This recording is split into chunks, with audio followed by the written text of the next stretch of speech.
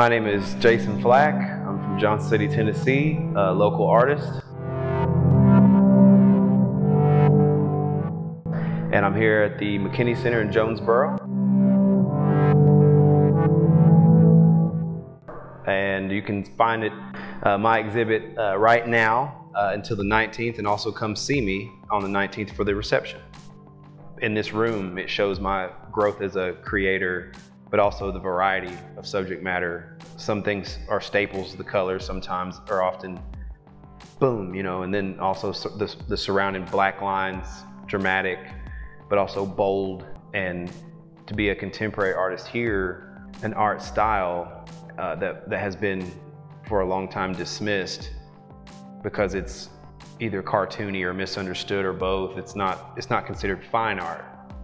And fine artists, I just had a conversation with fine artists, and they look at art like, I wish I could do that. And then meanwhile, contemporary artists are going, I wish I could do that. But it's a meet in the middle.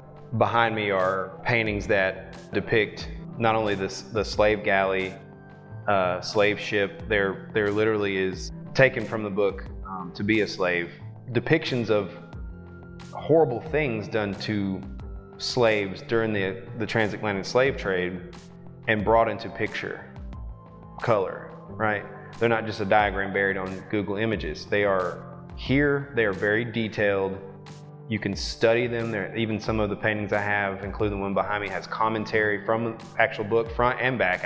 If I remember, I did maybe write something on the back of the canvas, but that's what I wanted to do. And I'm gonna show it, and now that you can't say you didn't see it. I'm not saying to exploit or even go like, looky here, right? It's not a joking matter, but it's education and entertainment.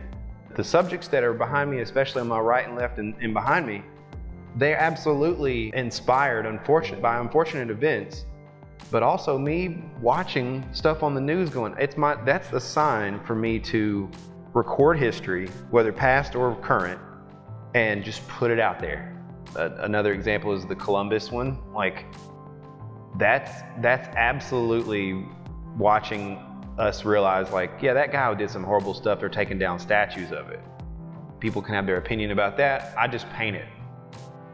And when I paint something like that, to talk about the process of making the more, I guess, the art that requires some thought, I dive down into it very deeply. Something fun and something that's just I consider an exercise or a have to. I liken it to breathing or bleeding or walking and talking. I have to do something artistic every day, at least start something. Then of course, if I start something, then I have to see it probably through, or give myself, very exhausting to be around is what I'm saying. But that's how serious, when people talk to me, they understand. They go, oh, okay, you think like that. Well, that's on purpose too. It's taking work, and again, that comes from confidence. But diving down into art that's, somebody might say, explicit or obscene, or that takes me into a dark spot where, because I feel like I owe it to that subject to have a little feeling on my own. Otherwise, I don't think it will come out. It's done up here, but I got to do it here. Like the Black Nanny won Appalachian Show Award in last year's Kingsport Art Guild. That's loosely based, it's obviously based on the Black Nannies that they say ended in the 40s and 50s, right?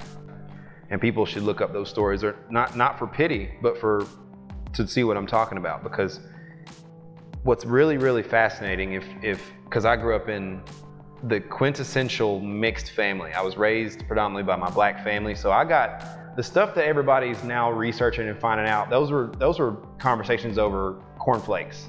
You know what I mean? Like my Mima, God rest her soul, she died last year, told me about her early jobs. And one of her early jobs, of course, moving to Kingsport, then later on here, was taking care of a white doctor's family. Okay, and she said she didn't mind that job at all. It paid well. The people took care of her. She took care of these kids, right? She co-signed that painting, and that was actually the last thing I got to tell her was that, Mima, your painting won an award. And Mima, as quick and fire and brimstone as she was, she went, that's nice. And in Mima language, that's like, yes.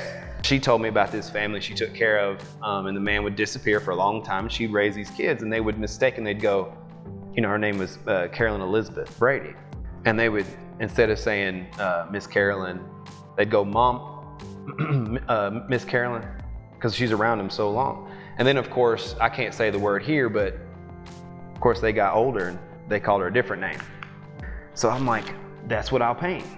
I'll paint a tired woman who's got a grip on this baby that you couldn't pry her hands from.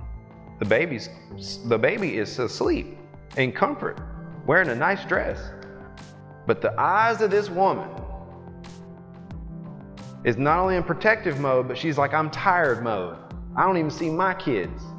But I'm glad to be able to get all this stuff out that's been in my head, being a quiet kid and having, everybody's talking about like identity issues. Yeah, I've had that early before. Nobody cared. Nobody even wanted to hear about that. And talk about, you know, am I black or am I white? And the kids were seen, not heard.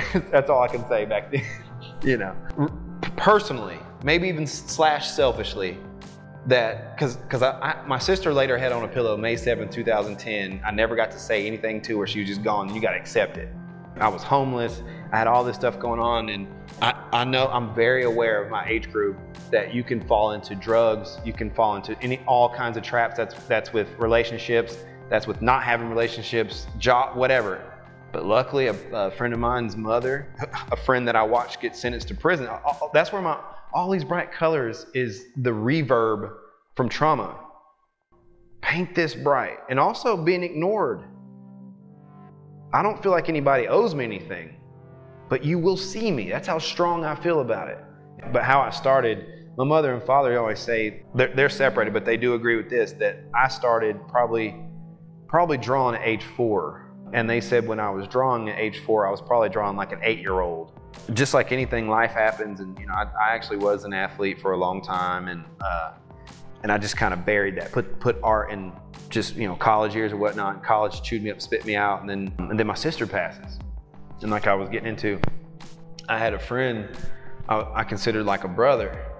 I never was involved in any of the stuff that some of my friends were involved with, and even family. But I knew they were doing it, but they always kept me out of it. Let's just say he got nabbed. There was a big bus that was all the way from like Florida to Georgia to the Carolinas and here.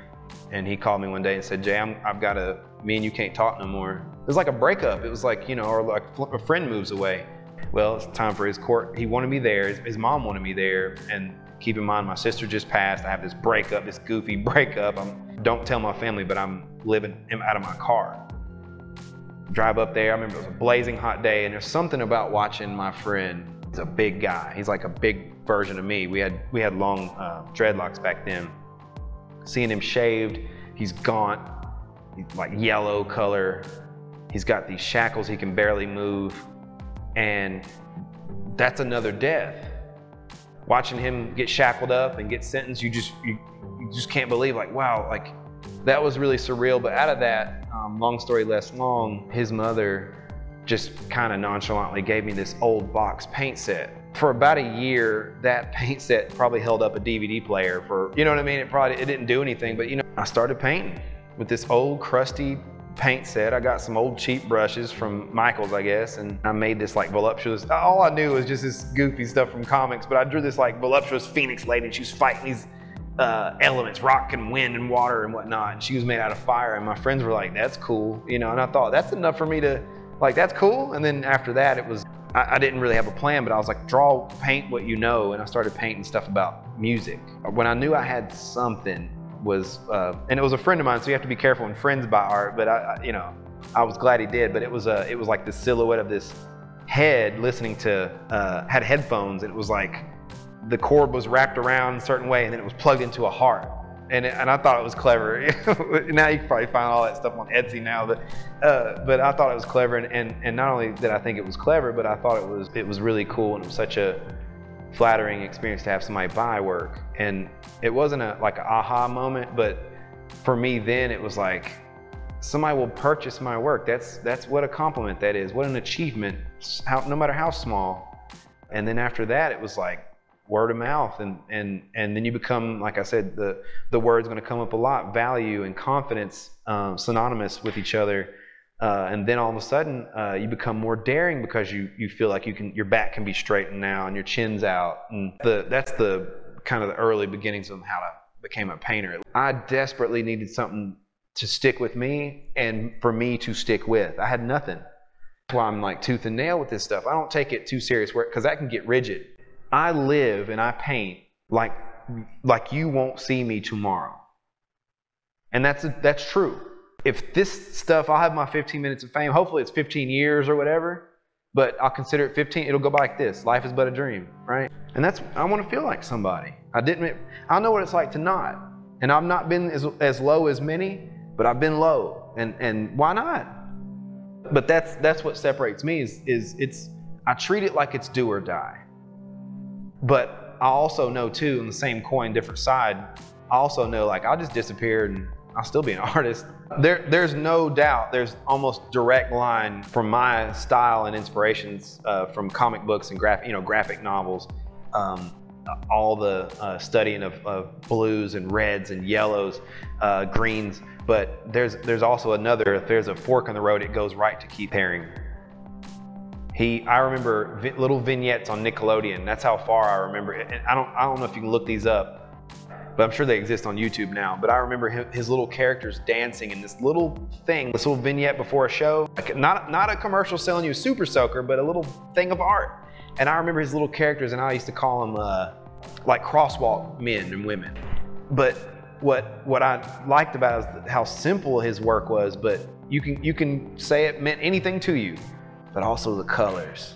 There's absolutely a direct line from me, comics, and back to Keith, probably Gennady Tartakovsky, the creator of like Powerpuff Girls. I love the animation. Even though I was like a little older then, you can see those bold black lines of bright colors, right? And there's other creators. There's even though my style doesn't look like it, there's an artist, Julie Bell, that used to draw old like mythology and comic stuff, but her art my art does not look like hers at all. She's probably would be considered a grandmaster. It's incredible. But I'm just saying, I was so into knowing those names of artists back then to try to take a little bit, maybe how she did hair or how Keith did simple figures, but the colors, and even Jean-Michel Basquiat making messes out of something, showing chaos, but little order. There's a little patch of order here, but just what is that? A lot of what is. So I am just like in my blood. In my head, there's an amalgamation of this chemistry set of things I've been influenced, and a lot of it is from the stuff I digested when I was younger, for sure. Really, I started out doing, I call it mid-size, and you learn as you go. So when you see me do bigger things, it's really because I'm like, I want my art to be seen, and I want it to be big, and I'm looking at, because you got to remember, I'm not to say like it sounds like real hip-hoppy to say it, but I'm from the ground, I'm from the street. So when I go to ETSU and I'm in those learned artists, I don't want to have just this little thing. I want to be able to show like I can go with you too. I don't like not compete, but maybe compete, but like I can be right up there with you guys. But as things got bigger, as far as the size of the canvases or the boards or whatever I use, specifically to get attention, expand on my style, and really just because I want to be able to have my sort of playful style, but you to kind of even something that's so big, I still want you to squint and see detail too. Like the one behind me here, I actually did this one in the crucifixion of the Son of God. Those were specifically for here. So I thought, well, it's got to be big.